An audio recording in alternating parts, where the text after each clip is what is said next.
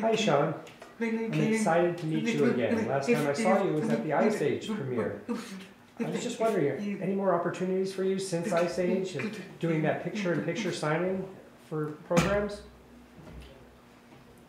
Well, there are more opportunities coming up, but not so much with the picture-in-picture. I'm just going with the flow in terms of my career, and right now I'm just focused on this show. This is my #1 priority, and also I have had the opportunity to represent the deaf community here. Cool.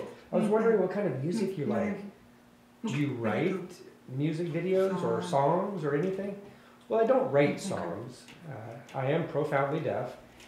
How can I write songs? But I can write poems. But, you know, I write the script for the music video, and then we produce the music videos. There's some other film projects that I'm working on writing right now, and that's pretty much what I'm doing currently. So are you thinking of starting your own production company, for example? Well, I already have my own production company and entertainment company. That is Sean Berdy Entertainment. You know, I'm here in the library and I see information on the walls about Gallaudet and Laurent Clair and all of that. And that's interesting. It's my first experience seeing deaf-related material on a Hollywood set. Working here on the set, how do you feel? Seeing all the deaf ephemera and all the cultural context that they have. That's a very unique show.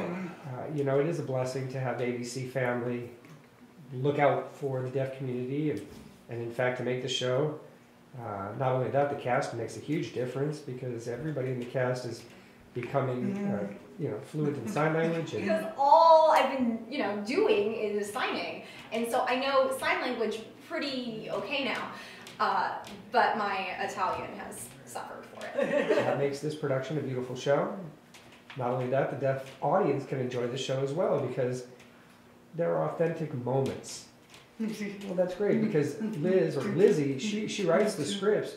Did she ever talk with you about ideas? I mean, she's not from the deaf community. Well, you know, this story originally had a ASL consultant helped Lizzie develop context. Yeah, I've learned a whole bunch.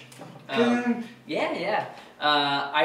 started at the beginning with Katie.